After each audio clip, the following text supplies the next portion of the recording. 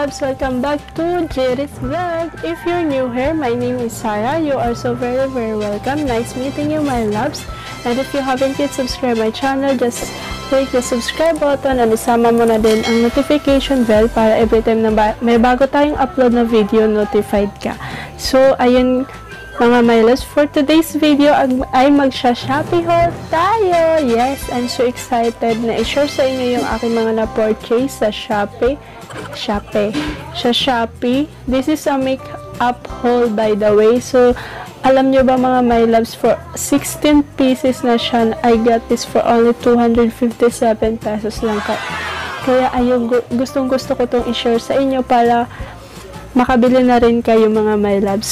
So yun, maraming salamat sa inyo mga my loves sa pagtitiwala nyo sa akin. So ayun, kung gusto nyo malaman kung ano mga na-purchase ko, just keep on watching. Ayun my loves, let's start na sa pag-haul.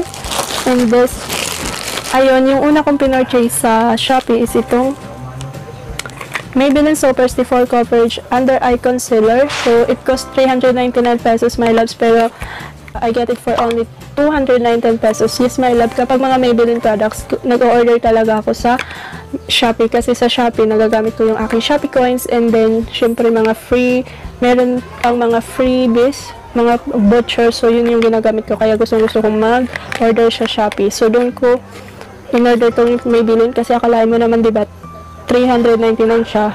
Nakuha ko lang siya for 219 pesos. Kasama na doon, my loves, yung shipping fee.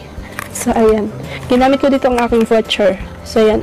I got in the shade Sand number 20. So, ayan. Pwede mo mga my loves, review ko na to. So, panoorin nyo na lang. Pero baka mauna tong video na to kasi uunahin ko tong pag-upload. Baka maabutan nyo pa yung sale ng aking mga napamili. So, ayan my loves. Let's start na dun sa mga napamili ko. I'm so excited talaga kasi napakamura niya lang mga my loves and nakasale pa siya. So, ito mga my loves ay ano siya, brand siya ng dito lang sa Pilipinas.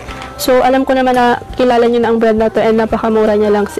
Yes guys, kasi pull out din siya from Watson's or any department store kaya hindi siya fake. So, ayan my loves. So, ayan na siya.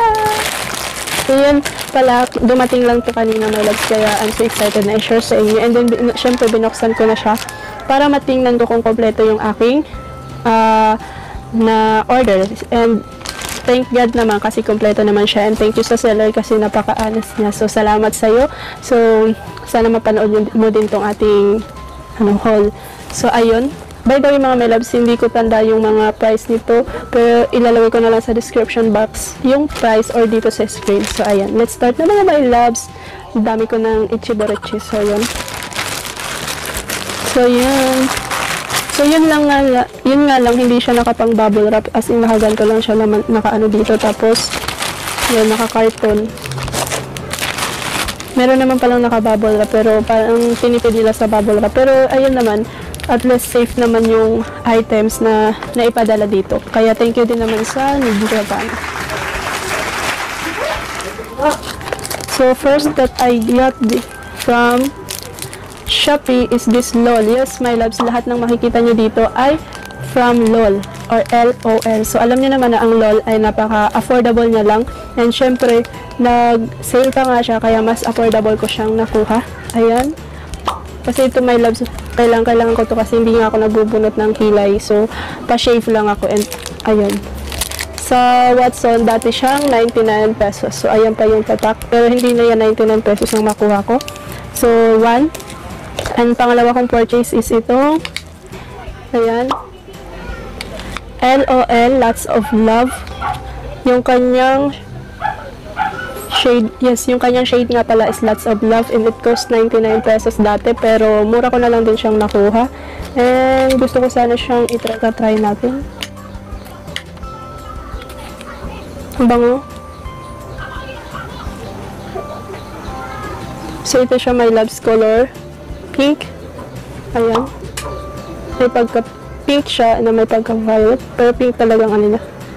So, ayan yung kanyang shade ng Lots of Love.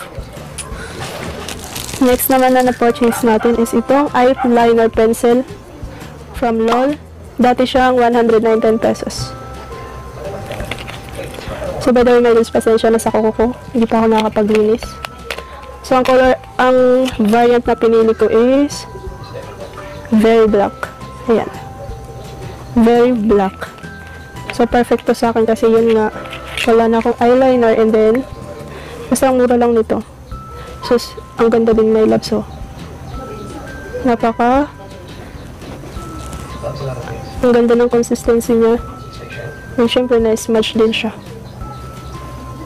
And para siyang creamy ang kanyang consistency. And next naman is itong eyeliner pencil manual. So, I got in the shades in Snow White. So, wala siyang nakalagay na price. So, ayan. Diba? As in, talaga naman, safe na safe. Basta color white ito, my loves. So, perfect siya sa mga dito sa mga waterline natin. Next, itong LOL na, ano kaya? LOL na lip gloss. So, lip gloss niya pala to.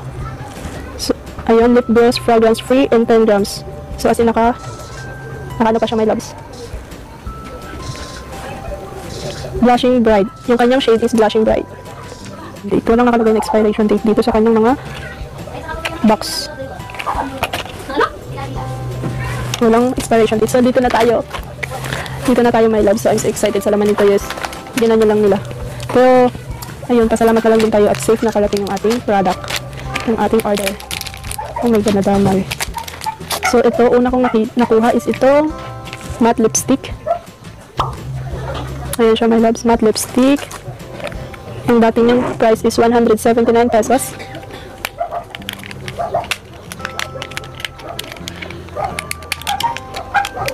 Okay. Yung ibig sabihin pala ng LOL is lots of love siya. Akala ko naman lots of love ang ano nun. Ito nito ang shade. Ano bang shade nito? Okay. Andito pala, my loves, ang shade. Ayan. Shucks. Ayan niya, my loves, mag-focus. Yung shade niya is Social Butterfly in the number 07. Social Butterfly, yung color pink. Ayan yan. Next na purchase natin is itong Starstruck. Ang color niya is may pagka-dark red. So, hindi na natin bubuksan kasi ayan. Okay pa ang kanyang ano. Kanya, nakasale pa siya. So, pangilan na yun? 1, 2, 3, 4, 5, 6. Pang 6 na yun. Next is itong Lots of Love Foundation Stick. So, ayan. Wala siyang I get a shade of medium. Oh my God. Ayan, medium beige. So, ito lang yung medyo pangit. Ang kanyang, siguro sa pagbukas-bukas na lang din. Medyo pangit yung kanyang packaging. Yung bukas na din siya. Oh my God, parang bawas na siya. Ayan, parang siyang may bawas na. May bawas na nga siya, my loves. Iba din yung kanyang amoy. So, hindi ko ito marirecommend. Hindi ko ito marirecommend itong kanilang foundation stick. Ano ba ito? So, ayan yung kanyang yung pagka-gray. Ang baho niya. Ayaw ko ng amoy. Not recommended. So, ayaw ko nito. Medium beige daw. Ayaw ko ng kanilang foundation stick. Baho. Yung kanyang consistency ay may pagka-oily. Then, ayun. Basta, ayaw ko talaga din sa amoy. Para siyang amoy gas na ewan. The next purchase naman natin is itong matte lipstick again. So, ayan siya, my loves. 179 din siya.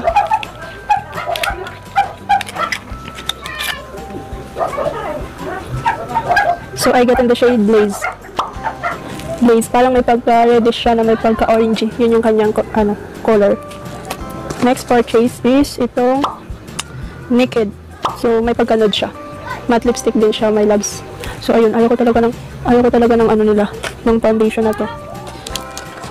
So, ayun, next purchase naman natin is matte lipstick again in the shade of shade ito. Wala kasi yung expiration date. So, yun lang yung ano dito. Hindi natin alam baka expired na siya kaya siya pinull out. So, ang shade naman ito is ayan, may pagka light pink. Ayan, light pink siya. Nude pink. Parang ganun ang kanyang color. Next is dito na tayo sa mga eyeshadow. Ayun, ito, contour kit duo. Ayan. So,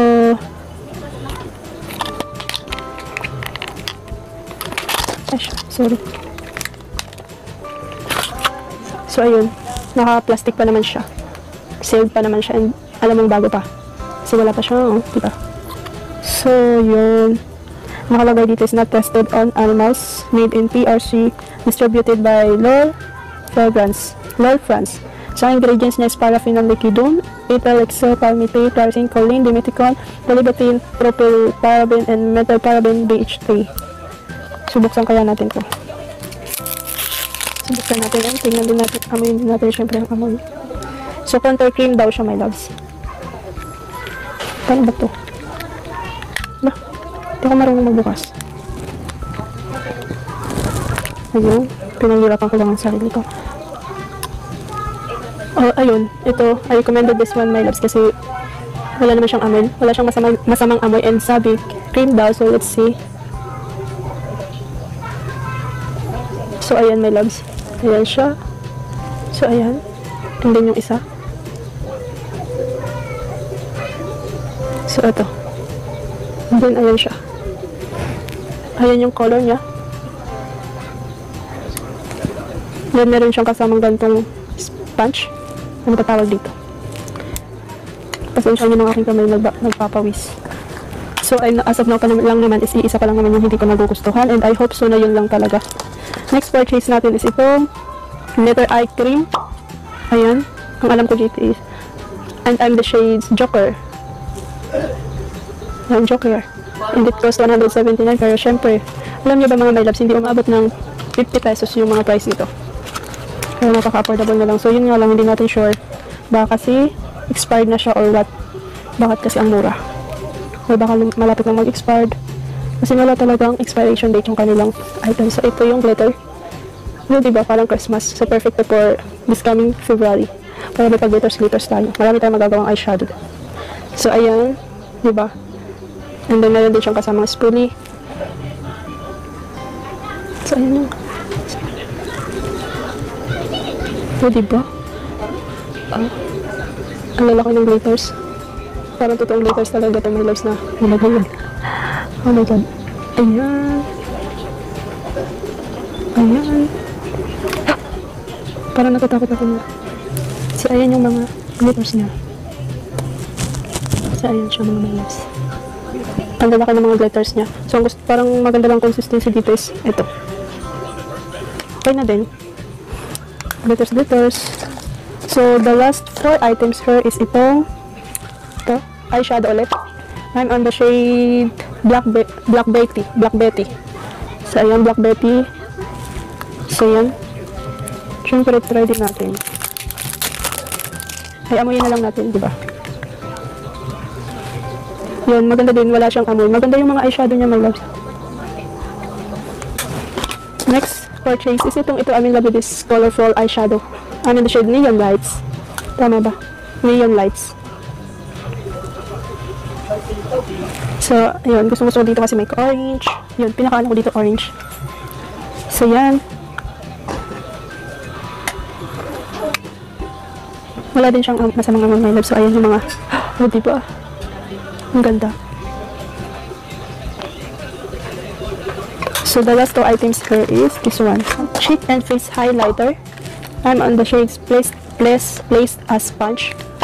Sorry, nagkakabolol-bolol sa pagbigkas and baka pa magkapatulad. Sadya palang ganun. Hindi naman talaga siya pala, sorry by the way. Hindi naman pala talaga siya nabawasan kasi sadyang ganun ang kanyang. Yun nga lang, ang hindi ko gusto dito is yung amoy. Ang baho niya talaga amoy, yung kandila na matagal lang, ewan, ganun. Basta ganun. And I hope so na hindi rin to ganun ang amoy. Diyos ko po.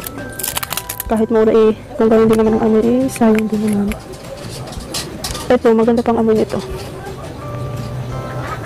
So, ito, my loves, is highlighter and maganda siya. Highlighter stick. Ayan siya. Ang kanyang color is pink. Ayan. And the last item that I bought is this concealer. So, ayan. Color din siya. Kasi diba marami akong mga digig-dig and mga acne marks dyan. So, let's see kung matatakpan siya.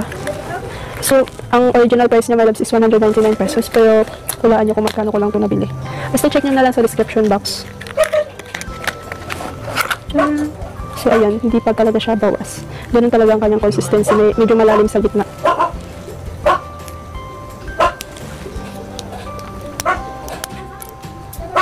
Pasensya nyo na mga my loves pala kung may background akong maingay. Kasi, ayun. So, wala din siyang amoy my loves. Sa color green naman talaga. Hindi siya green na green ha. Para siyang mint green. Parang ganun. So, ayun yung kanyang shade my loves. Try natin kung makukonsin niya nga yung ating yung ating dito.